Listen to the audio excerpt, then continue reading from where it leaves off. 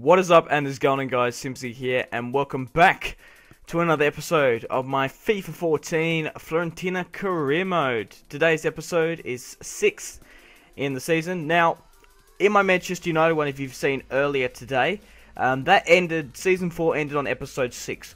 Now, I kind of wanted it to sync it up, but unfortunately it hasn't. This is not the last season of the Fiorentina Career Mode. We've still got one more episode in which we're going to go through the squad report, and we do have one match as well. So guys, in today's episode, we have a match against Valencia, the semi-finals of the Euro League, and then we have a match against Napoli and Milan in Serie A.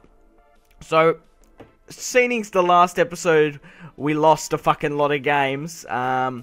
We really do need to win those matches against Napoli and Milan to even get into that top 3 spot, top 4 spot what I planned for, that top 3 I want. But before we even get on to Serie A, we have a match against Valencia. So guys, if you'd like to leave a like on this video, that'd be fantastic. Also, let me know in the comment section down below would you like to see Season 2 of the Fiorentina Career Mode.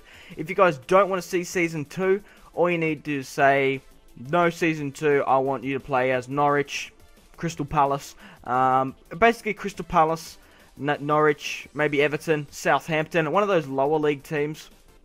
I think I'll probably do a career mode as.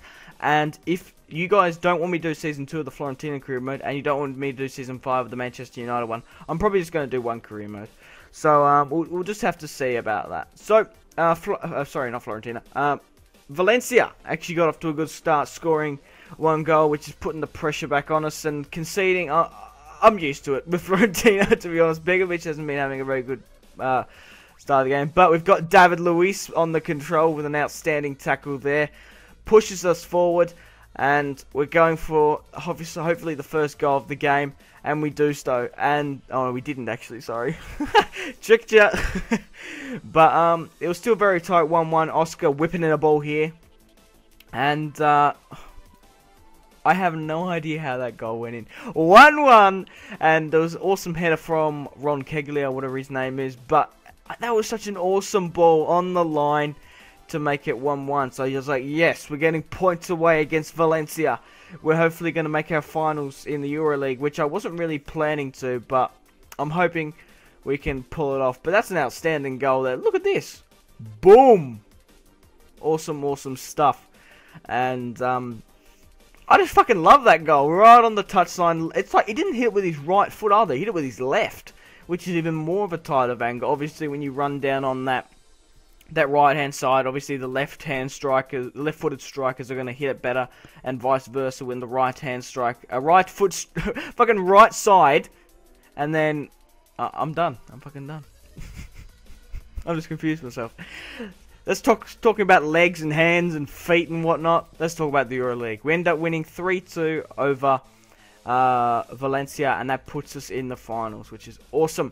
So that means we have a finals hopes in the Euro League, which, I don't know, it wasn't really expected, but I'm hoping we can. So we have a match against, stop thinking about Euro.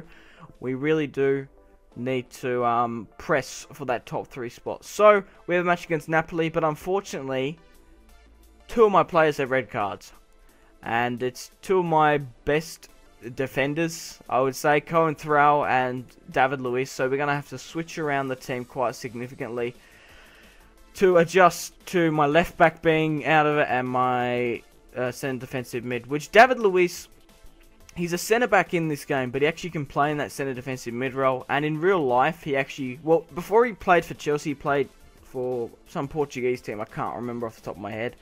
I would say Benfica, but I'm probably going to be quoted. You quote me if I'm wrong anyway. It's not really going to matter. Anyway, he played a more midfielder central role. And sometimes in Chelsea, he does push up the line a bit. So I feel like that centre defensive mid role is perfect for him, because he's got enough room to move and do those tackles, very much like Fellaini. And but he obviously doesn't really have that much of a shooting shot. But let's talk about the league now. We're currently sitting on 3rd on 76 points. So we're basically where I thought we would hit the top 3. If at max, I think we're going to hit 3rd. I don't think we're going to increase by that. I think the other teams have a bit of a jump on us. But we have to rearrange the team, and I'm hoping we can bring points away against... If we can win against Napoli and win against Milan, that pretty much cements our 3rd spot. And hopefully doesn't dip us down to 4th. But Roncaglia, that was an outstanding comeback from the corner, but unfortunately he didn't score. Napoli pressing the attack, and Higuain has been absolutely emphatic all season, so I wouldn't be surprised if he gets on the score sheet in this match. We're doing well against Napoli so far, but it's still very early days. I have no... Why the fuck, Begovic, didn't you pick that up? Like, he got the ball and just, like, pushed it to the side. I'm going to have to show you a replay here on this, guys. But he, like, feeds it to the ground. He doesn't get hands on it. It's so, like, he just feeds it straight to the Napoli player. And that pissed me off there. But Suarez and Rossi trying to create something. And Suarez sees Rossi, and Rossi nearly gets through on goal, but with an amazing tackle, couldn't quite get it back. But I don't know what the fuck happened here. But that just shows attacking pressure to bring the ball back, and it's in our attacking half. And Suarez, oh my god, why the fuck did you put that in the back of the net? That was such a good piece of play to get up there. But it was another bullshit goal. I was going to say that should have been a penalty. But the Colombian, Eduardo, whatever his name is, I can't remember, starts with C. But I didn't really play him that much in this season, so I didn't really get to learn him that much. I usually just put Zaha on and swapped him out mostly. But just fucking Pepe Reina jumping on Suarez. But it was just another bullshit goal, because that last one against Valencia on the fucking line, still managed to go in, and we still managed to get one there as well. So it's 1-1 against Napoli. Suarez through on goal, and Pepe Reina putting it away. And Suarez, very similar in the last shot that he did get blocked. He goes through on goal to make it 2-1 to Fiorentina. I was like, fuck yes, Napoli. And he did a dive on the fucking... This stadium has like a cycling ring around, a running track. And he just fucking flopped right onto it, which would have absolutely caned. Imagine doing it on grass and fucking Kane's doing the salmon. But on... oh, and that track would have absolutely smashed him up.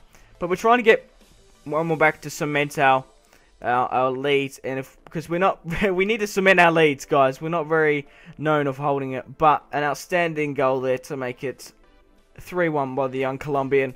Awesome stuff. We actually bought this guy from Udinese, and I didn't really like him very much in the season. I thought 25 million, especially buying for him for Fiorentina last season, was a little bit outrageous from Udinese, and I don't know, he just didn't really play well, and I kept playing Zaha a lot more, but he did manage to bring himself back, and Napoli then nearly scoring a second to make it 3-2, but it looks like we're going to run away with the points against Napoli. Come on, we can hold it on, guys.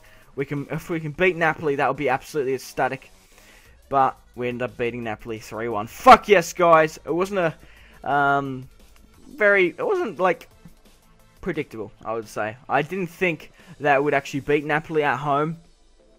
And we ended up winning 3-1, which is awesome stuff. We drew against Valencia, and now we have a match against Milan. So we're off to a better start than we did. Oh no, a better episode than we did in the last one, because we won the first match out of 6, and then we ended up drawing one and losing the fucking rest.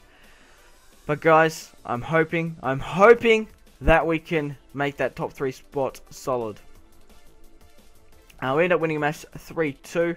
And Ander Herrera, Rossi, and Suarez end up getting on the score sheet. But guys, we are currently sitting on 2nd with 82 points. Milan on 81.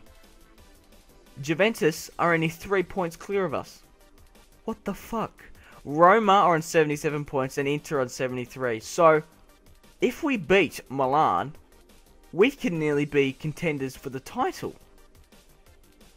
Which is mental. We have a match against Milan, and then we have a match against Torino, and then we have the the Euro final against Arsenal. So if we beat Milan, we've still got one more match in hand.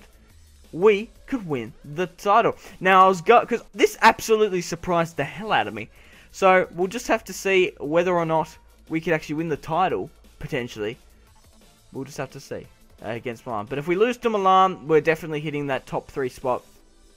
And like I said, I was aiming for 4th, and I really tried to focus on the league after we lost the Coppa Nazionale. We lost to Juventus in the semi-finals, and so we'll just have to see how this develops. So we really do need to beat Milan. Obviously, they beat us, they get pushed to 2nd. But if we get 2nd, that would be awesome. That would be outstanding. Like I've been saying the whole season, If we get that top 4 spot, that's where we're going to go, I reckon. We could push for 3rd, but I don't know whether or not we're going to hit it or not.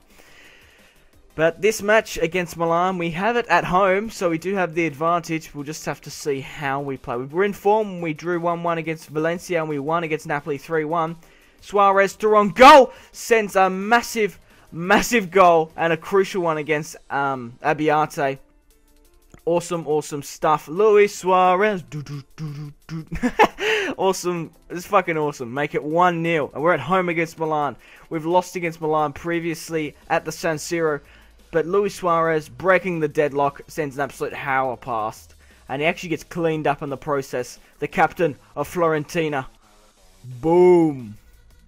And I'm just showing the replay there, guys. Absolutely awesome stuff.